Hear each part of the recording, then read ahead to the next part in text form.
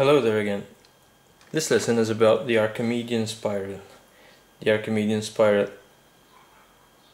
is going to start off at the middle, at the center, and finish off at this outer diameter. So in this case I've got an outer diameter of 130 millimeters and there's no inner diameter. It's going to start off at the center. We'll see the difference in another question. So I'm going to do a clockwise spiral starting from this line here, and the Archimedean spiral is a point that goes one revolution as it travels that distance. Alright, so what I'm going to do is I'm going to divide the distance it has to travel into 12 equal parts, and I've already divided the circle into 12 equal parts. So each step it does on the line, it rotates 1/12 of a revolution on the circle. So divide the circle into 12, and then using the division of a line I'm going to divide the distance from the center to the outer diameter to 12 equal parts as well. Again, I'm drawing a bit darker than I should because these are just construction lines, but for you to easily see them. So 12 equal parts on the division,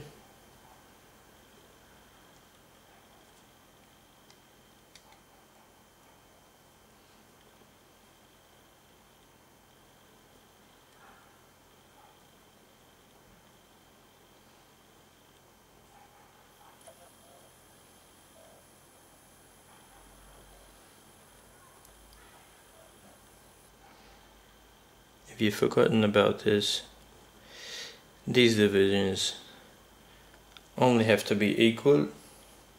Doesn't matter how wide they are, just equal. 1, 2, 3, 4, 5, 6, 7, 8, 9, 10, 11, and I need another one. Don't forget that we're measuring 12 spaces, not 12 lines. If you start off from here, number 1, you get 13 lines. Alright, so we're counting the number of spaces. So 12 equal spaces, then taking the 12th division, connecting it to the center, and all of the other lines parallel.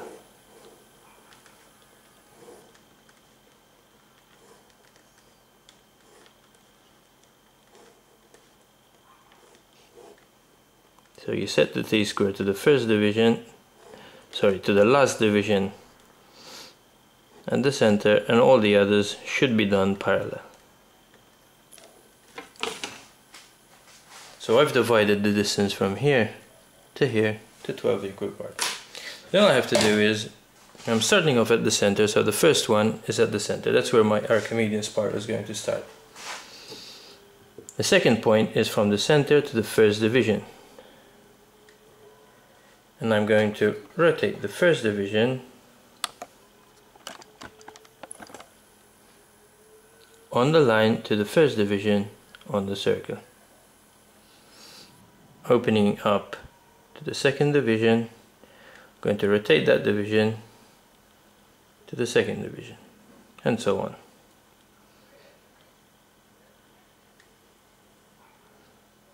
The points where these divisions meet going to be the points I'm going to connect for the Archimedean spiral. So far I've got the center, I've got that point, that point, that point, and that point. I'm going a bit darker again than I should, because these constructions should be very faint, so you only see the Archimedean spiral in the end.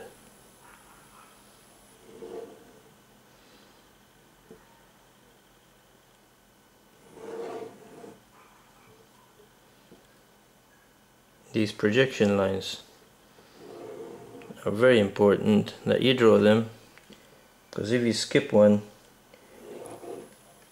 it's very easy to trace back to your mistake.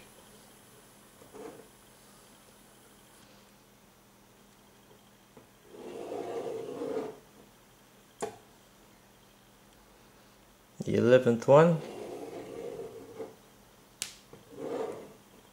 and the 12th one is where it started off with.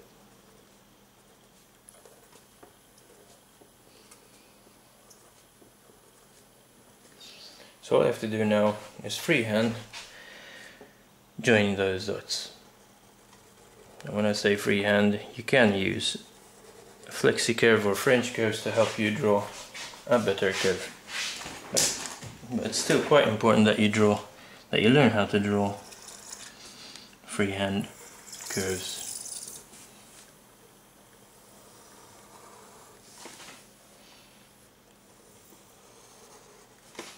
So that's the Archimedean spiral. Now if I wanted more than one revolution in that space, I wouldn't have divided this into 12, I would have divided into 24. So this division I divide into 24. If I wanted, for example, 1.5 revolutions, I would have divided it into 12 for one and 6 for another half, so 18 divisions. So depending on how many revolutions you want, you divide the line into that many revolutions, not the circle. The circle is always divided into 12. This was for one revolution, so I divided it into 12. Now, another instance is where you have the Archimedean spiral, which has an outer diameter as in the first place, but also an inner diameter. Now, an inner diameter would mean that the spiral is not going to start from the center, it's going to start off from that inner diameter. A common mistake in this type of question is that the division of a line is not worked out on this distance from the inner to the outer, but it is worked out, as in the first case, from the center to the outer. So you have to pay attention not to do that common mistake. So let's try another one. I'm going to start off from the top now, and I'm going to move anti-clockwise. The space the Archimedean spiral is going to travel is from here to here. So the division of a line should be done on that distance. You don't connect to the center is not going to be used in this case. So one revolution again, or we can try this for 1.5 revolutions just to see a different method. So I'm going to need 18 divisions. 1, 2,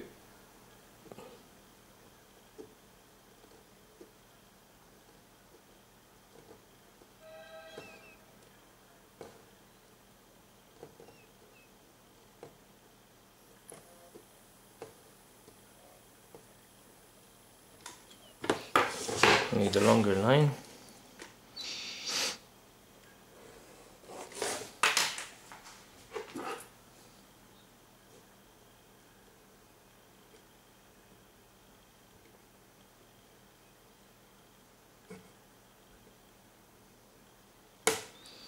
Boom. 18 divisions. I'm going to check again that I've got 18 divisions, because if not, you realize in the end how many divisions you have. You have to start all over again. 1, 2, 3, 4, 5, 6, 7, 8, 9, 10, 11, 12, 13, 14, 15, 16, 17, 18 divisions. It's always a good idea to check your counting. In this case, I've got a horizontal line. I was going to do the mistake I warned you not to do, because I have to connect to that point, not to the center. Alright, so the last division to the end, to where your Archimedean spiral is going to start, not to the center, as I was about to do.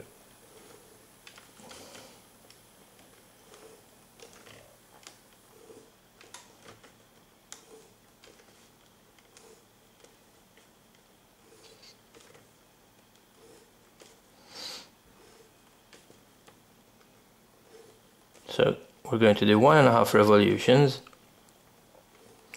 So I've divided the circle into 12, but the line in 18 divisions.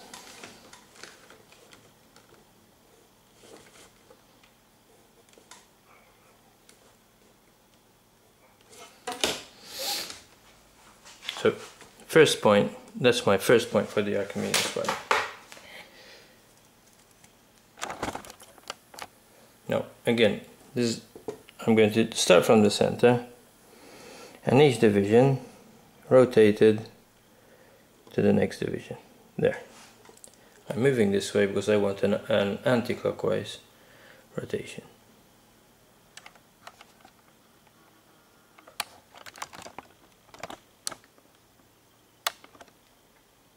Second division.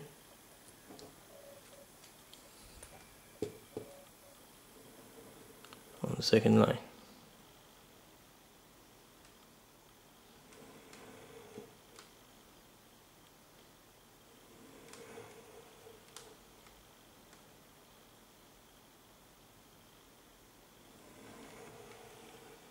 So if everything goes according to plan,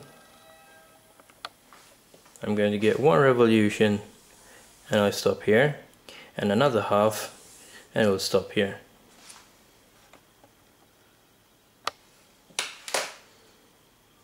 So even if you stop midway, by projecting these lines you would know where to continue. Silly mistake. Have to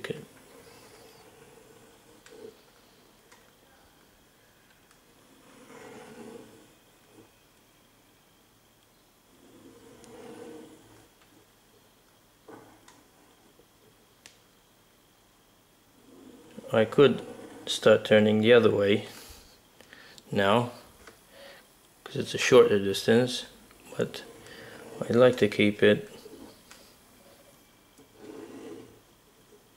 the same direction so that the inner space is always empty. So there you have the first revolution.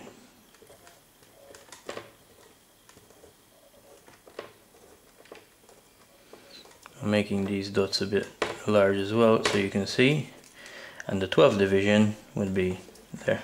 That's one revolution. For the other half you just continue and start off again. So that's the 12th, this is the first again,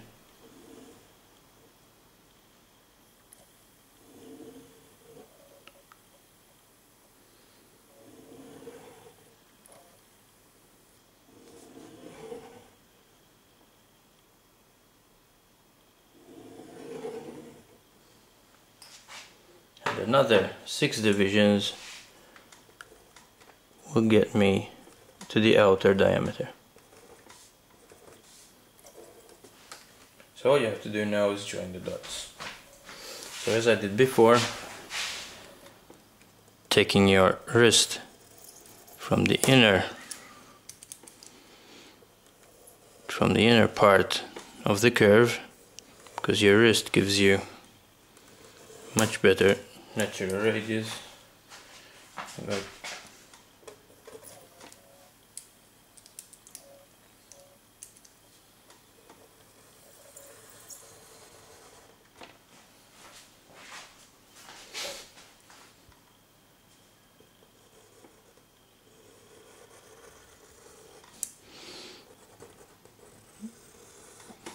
freehand. You learn how to do freehand curves without the use of French curves or flexi curves. You do it much quicker, but French curves and flexi curves give you a much neater curve. Alright, so you see I've done the constructions a bit dark so you can see, and when you do that you lose your intended result, which was the Archimedean spiral. So try to keep construction lines as faint as possible and your final result a bit darker using an HB pencil. Thanks, and please comment if you don't understand anything or you wish further clarification. Thank you.